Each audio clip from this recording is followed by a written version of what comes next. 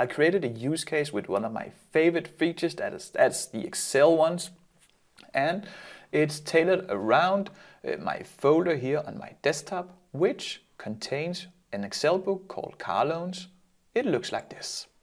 So this Excel book has two sheets, employee car loan and license plates.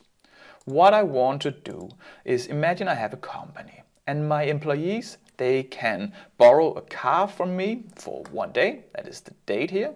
Then they need to fill in their name and the license plate of that car. Now I want to know which car corresponds to this license plate.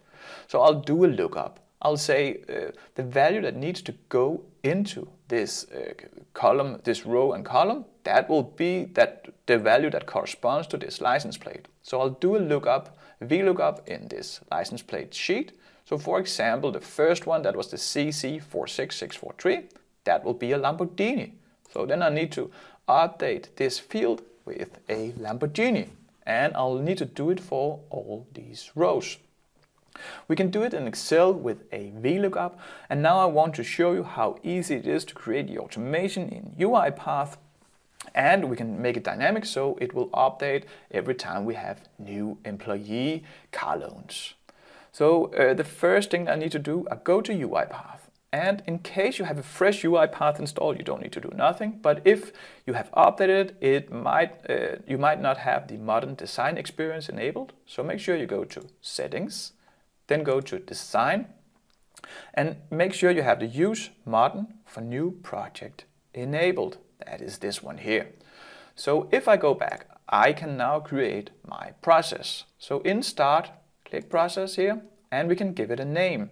We can also have it a location. So let's start with the location. I want to have the process placed in my desktop folder here. So I click this folder. Then I go to Desktop. I find the folder here and I just click Select Folder. Now we have the location. Let's give it a descriptive name. I can call it Car Loan. I can also choose a description, that's fine. One of the new features of 2021-10 is the compatibility. If you don't know what it is, just ignore it. But it is a nice feature that can take advantage of the 64-bit Windows processors. So in case you want a bit more faster process, then we'll choose the Windows here. But be aware that it's not backwards compatible. So in case you don't know what you do or you're in a company, choose the Windows Legacy. Then there's a language. The default language of UiPath is VB, and we will let it be here. We will not choose C#. The two languages, they are very similar, but all the documentation, the videos on the UiPath Academy, the forum help, everything is almost exclusively in VB, so there's no reason to choose C# unless you really need to, you have a special reason for it. Now I click Create. So we create our process. The first thing that we will do is to read our Excel book in here in my process. So I'll search for Excel. That's it. I'll scroll a little bit down and then find an Excel process scope and drag it in. Here I can now specify that I want to open up a specific Excel file, and to do so I'll use the Use Excel file. If you can't find it, just search for Use Excel file up here where we search for Excel. So now I drag in the Use Excel file. Like this. I need a workbook path, and the workbook path that I have, that was here in my desktop folder. It was this Excel sheet. You can also see that UiPath has created the directory of the UiPath files, which is here, but we will need this Excel file. So I shift right click and then a copy as path emerges. So I'll left click there, and now I have the path of this Excel sheet copied into my Windows here. I can now paste it in by either Control V, like this. This one pasted it in quotation marks. That's fine. Then I need to choose a reference. So referring to this Excel book later in my workflow has now been named Excel. But imagine that we have 10 different Excel workbooks. This might not be very clever, because then it will get really messy if we don't have a more descriptive name. So I'll call this Car Loans. You can use underscores or concatenating words. You cannot use spaces here in the reference. That's it. So now we can start iterating through each one of our rows here in the employee car loan and do the VLOOKUP for this field in the license plates. Let's see how it's done. So to do so, we will find a for each Excel row like this and drag it in. What this does, it actually almost say what it does. It just take for each one of these rows. So what we'll do here, the current row, that is a fixed name. We can call it whatever we want. That is just to refer that the current row will first be here, here, here, here, here. So that is used as a reference. Then we need to specify what Excel sheet do we want to iterate through. So if I click the plus sign over here to the right, I can see that now my car loans Excel books shows up. That's quite clever. Here I can either choose to indicate it or choose an entire sheet. I will just choose the entire employee car loan, so I click here, and you can see that it automatically updated with the code here without me even doing any code. That was this sheet here. Then I need to specify that my sheet has headers, because it does: date, employee name, license plate, and car. That's it. Then, so now we're iterating through, and for each one of these rows, we will do a VLOOKUP. So a VLOOKUP can be found up here in activities. If I search for VLOOKUP, I drag it in, and what value do we need to look up? That is for the current row, that is the row that we're in. First it's this one, then it's this one, and we need to look up whatever in the license plate column. So if I go here, and I can again click the plus sign, then I'll say current row, and there it is, the license plate column. So this one will just take whatever in the license plate and look that up. So, and here, where do I want to look up that value? Well, that will be the license plate sheets, right? So here we have these cars. So if I go here, then I'll choose the plus sign in the car loans, and I'll choose the license plates. Like this.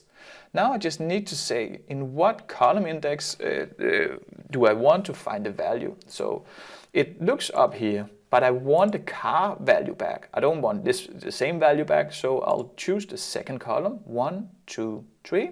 So I'll just type in 2 here. Then I'll make an exact match that is equal to 0 and 1 when you do the VLOOKUP in Excel, by the way. Then I just need to say, where do I want to save it to? Well, I want to save it back to the employee car loan, that is the car, and I want to do it in the current row. So if I'm here, I want to save it here.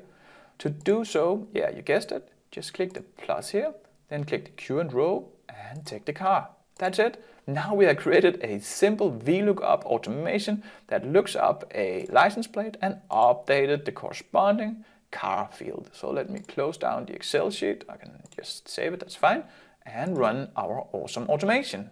So I click Run File. UiPath will run for a few seconds, and it will it will definitely update it with the corresponding cars. Isn't that nice? So for example, if we want to check, is the BB45876 a RAM? BB45876 is definitely a RAM. That's fine. But shouldn't we get the model width here as well? So if I made a model column in our Excel sheet like this, then just delete these just to see that we can create an automation that updates both columns. So I'll save it here. And if I go back to my UiPath automation, and let me close this one down. What I need to do now here is I can either use another VLOOKUP, or I can just copy this one here, because we only need some minor changes to this. So what I do here is that I'll put it in again. So I want to look up the license plate again in the license plate sheet. And now we need the model, so that will be column 3. And then I want to update not the car column field, but the model, like this. So that's it. That's how easy it is to copy an activity. We just need to modify a small bit, and that was just names and a column index. Let me show you. So now I run my automation again. UiPath will run for a few seconds, and let me go back to my Excel sheets here. And we can now see that Lamborghini Aventador, Seat Leon, Nissan Rogue, Ford Focus and all that, we now have cars and models in our Excel sheet. I only have one problem now. As an owner of the company, I don't want an employee that will take my name. I want a warning in my Excel sheet. My car is a Seat Leon, so let's just try to color this row if, or whatever row, if an employee has taken my car. To do so, we can, let me close down this again. We can find a format cells. So if we find out that, for example, the model is a Leon, then we will color our cells. The first thing that we will do is that we will find an if, like this, and drag it in. And we will do it for each one of the rows, so make sure you are in the for each Excel rows. So we want to ask, is the current row the model after we filled it in? Is that a Leon? So I'll copy this expression here and then I'll put it in. So now I need to ask, is this model, is that equal to, in quotation marks, Leon? Then yes, then we will perform the actions in here, else we won't perform the actions in here. Then we will just ignore this if block. So I wanted it to color it red.